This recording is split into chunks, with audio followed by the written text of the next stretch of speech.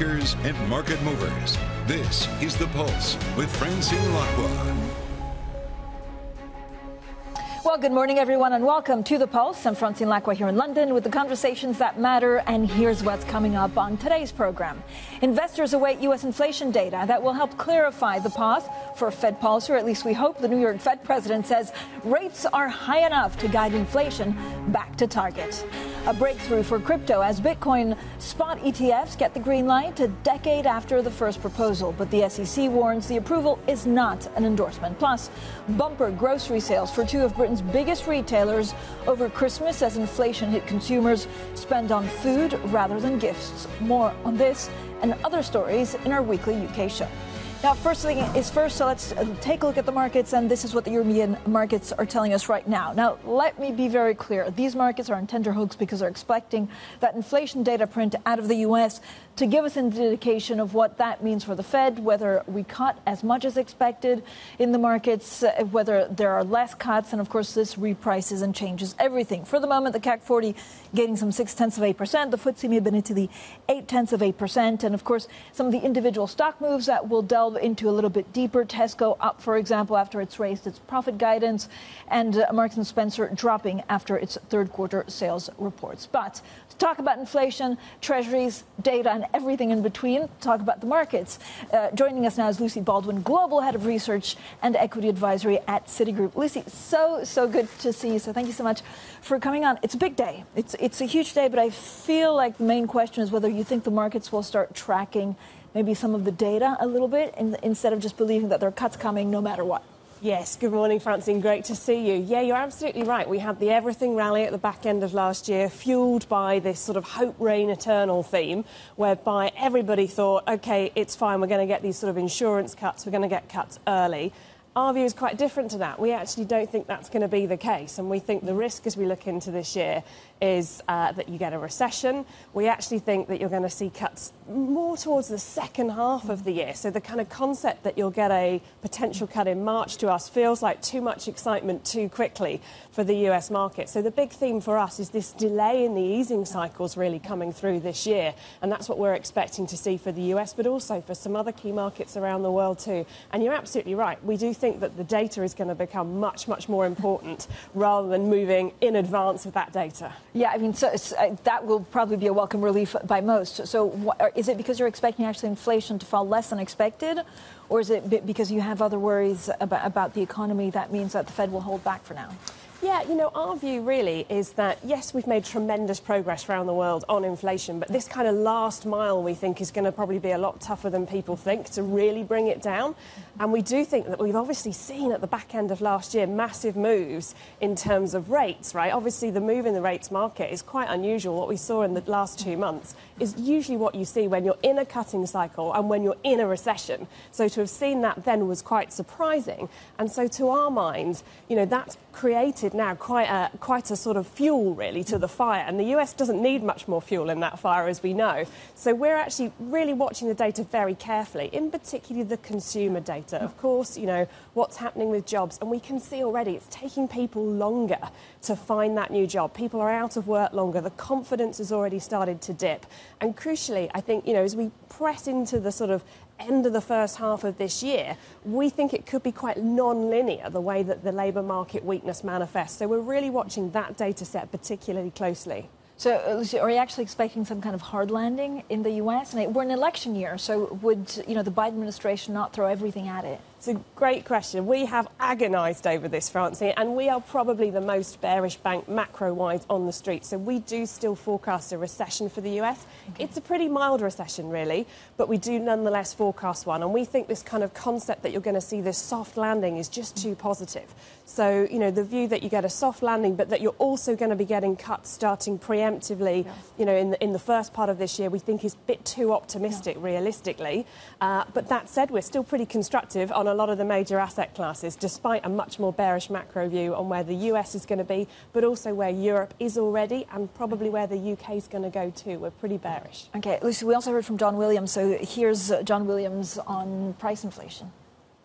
My base case is that the current restrictive stance in monetary policy will continue to restore balance and bring inflation back to our 2% longer run goal.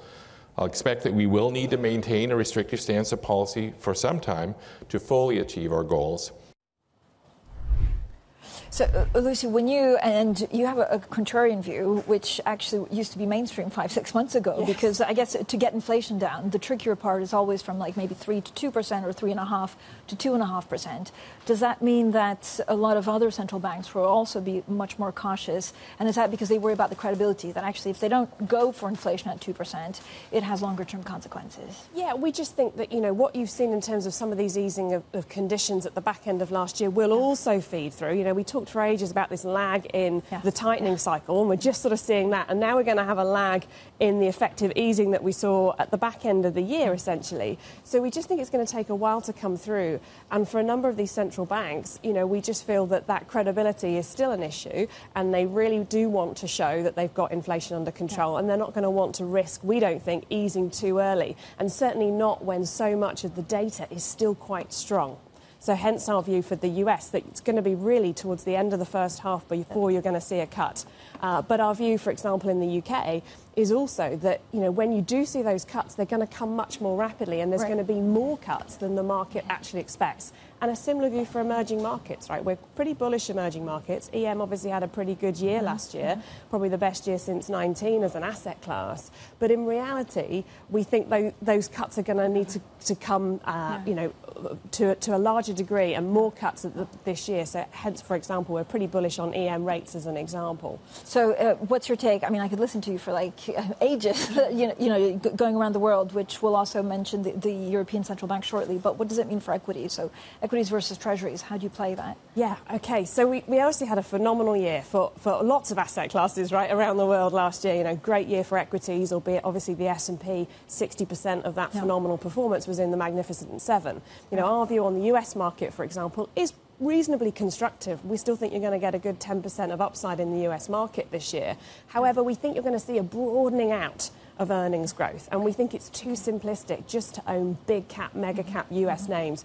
We think people have to either think about an equal weight S&P or thinking about, the beneficiaries of things like AI beyond just the Magnificent Seven. So we like equities. In particular as well, I would say we think it's also important not just to own the US market. We think there's lots of opportunity in other places. We like the European equity market, for example, relative to the UK. UK's obviously got much more of a defensive tilt within its market. So we see some value in Europe because, again, expectations for growth is pretty low in Europe. So we do see an opportunity there. And we do like a number of emerging market equities as well. And what I would say is the big debate for us is China. So our equity strategist does see quite a bit of upside there. It's a phenomenally cheap market. And, of course, managers over the last few years have really cut back their allocation to China. So were that to change, then that could be quite a key market to watch over the course of this next year. So interesting. Lucy, thank you so much. Lucy Baldwin there from Citigroup, of course, stays with us. We'll have plenty more insights. We'll talk a little bit more maybe about their play on European equities. Now, 2 Bitcoin ETFs begin trading in U.S. pre-market. This is rather exciting after we've had the trials and tribulations. Okay, it's not doing much, but we did have trials and tribulations after the SEC account got hacked on X, saying that they approved the ETF Bitcoin. Then there were question marks what that meant and when we would get the decision. In the end, they have decided to actually go ahead and give it a stamp of approval, but saying it is not an endorsement. So Bitcoin, for the moment, pretty much flat. This is a grayscale Bitcoin, I think, pre-market. So we'll have plenty more on Bitcoin, what the ETF approval means for the future of crypto investing in general. That's next, and this is Bloomberg.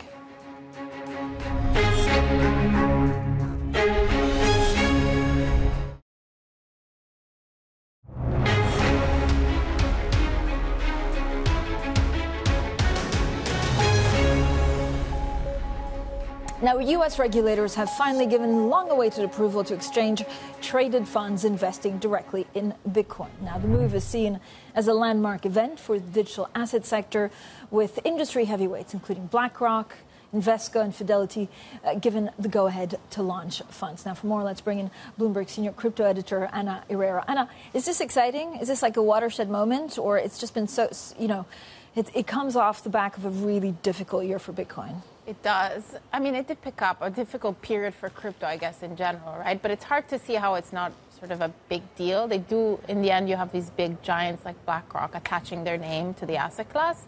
So it's hard to dismiss it. We didn't have the big price pop that people were hoping, though.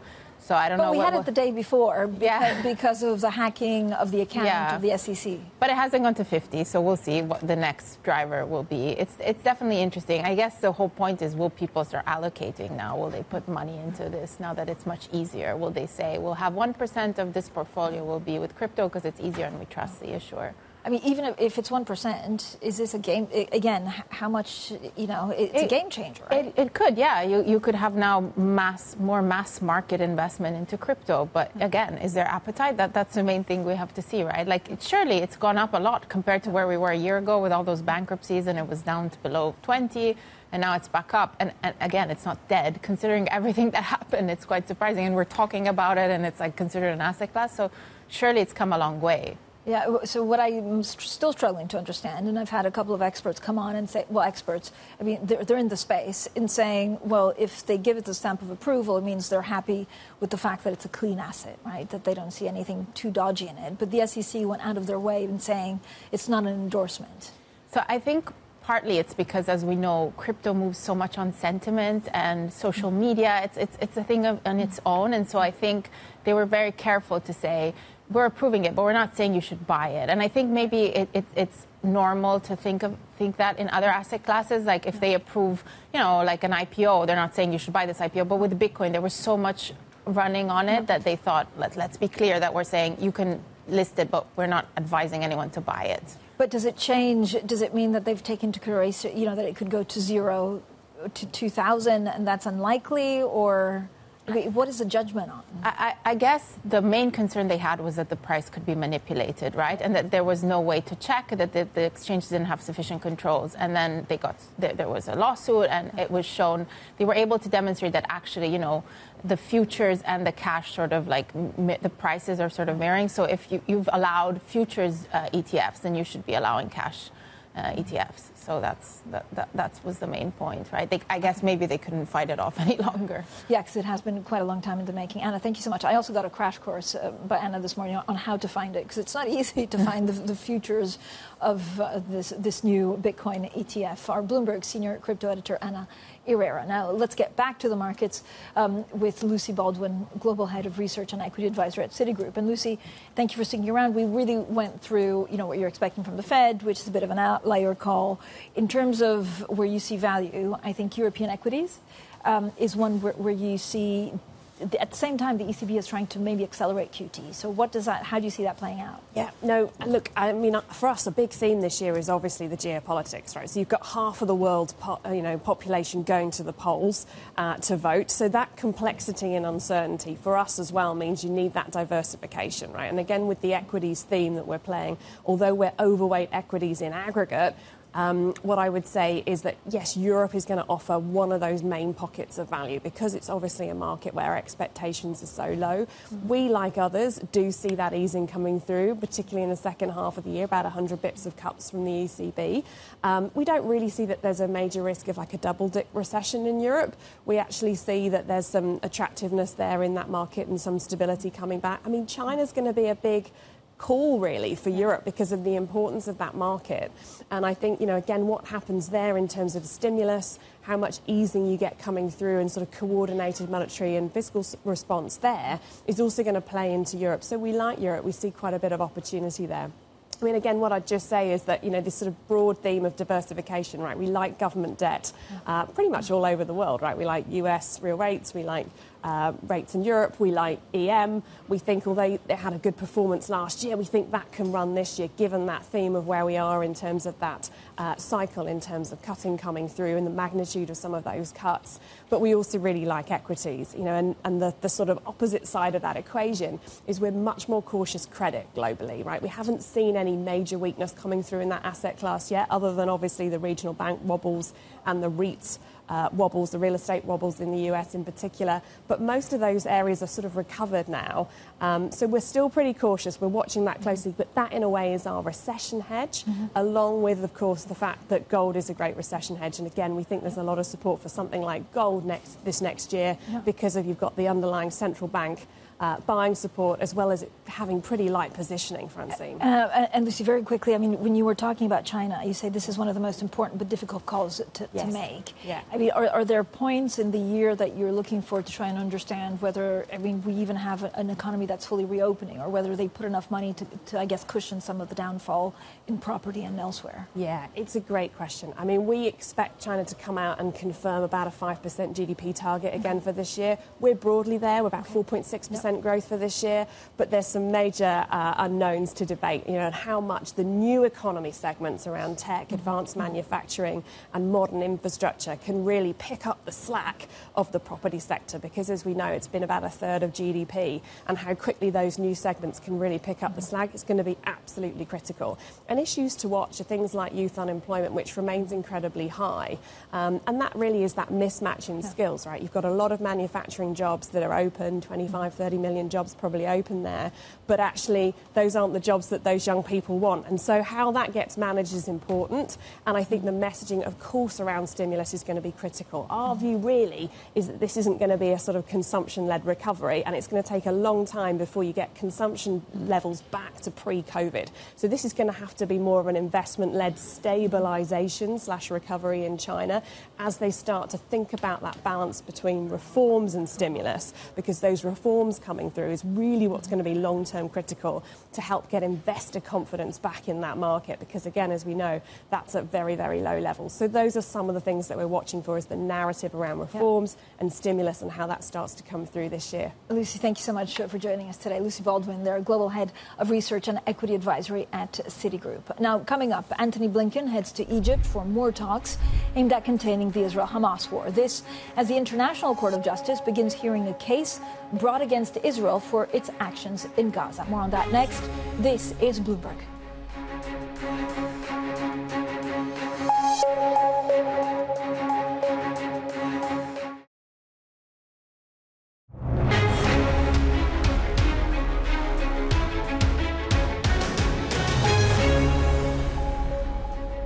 The U.S. Secretary of State Antony Blinken travels to Egypt today for more talks aimed at stopping Israel's war against Hamas from escalating into a wider conflict. Now, in the Red Sea, tensions remain high, with the U.S. and its allies weighing options for retaliation against Houthi attacks on merchant ships. Now, this comes as the UN's International Court of Justice begins hearing a case brought by South Africa, which calls on Israel's actions in Gaza to be ruled as genocide. Israel has denied the allegations. Authorities in the Hamas-run territory say at least 22,000 people have been killed since the start of the war. Now, we're joined by Mark Champion, our international affairs columnist for Bloomberg Opinion. Mark, thank you for joining us. And your columns are measured, they give a different point of view, and they're always fantastic. Yesterday, you wrote something saying wars are becoming existential, like it or not. But does this really also go through the problem that the international community and the U.S. have in reining in Israel? Absolutely. I mean, this is the great difficulty. There is a large disconnect between Israel and its allies on this issue. For the U.S., also for the Arab nations, Saudi Arabia, UAE, etc. In order to win, what they need is to end this war and to find some kind of solution which will satisfy both the Palestinians and so on. The Saudis have made very clear just recently, the deal that we were going to do with Israel is still on the table, but only if there is a Palestinian state. And yet, within Israel, there's no appetite for that at all. The Palestinians are, also in a kind of existential state. There's 20,000 plus who've been killed. And it's very, very difficult. Once it's a war about you, once the perception is that it's a war about your existence, your future is at stake, it's very difficult to get the kinds of compromises to do, deals that will end the conflict short of some kind of cataclysmic outcome. So what is Antony Blinken actually trying to achieve? It's frankly sometimes unclear what the U.S. wants. They've shown unwavered support for Israel, but they've also, had more tempered comments. Yeah, no, absolutely. So, they set out, the U.S. is in a really difficult position. I mean, let's be frank. So on October the 7th, something, horrific was done. the U.S. came out and said we have full support. We need to deal with the people who did this. But Israel has run with that. You have a government that is actually not a friend of the Biden administration. This is not a happy kind of alliance between these particular governments, and it's also the Israeli government. This particular Israeli government is very opposed to any idea of a Palestinian state, has been always. So it's extremely difficult. What Biden's trying to do is and Blinken is to get the kind of consensus around, amongst the Arab nations and so on, and with the Israelis. Very, very hard to do. Mark, thank you so much. As always, Mark Champion there from Bloomberg Opinion. Coming up, it's Bloomberg UK. This is Bloomberg.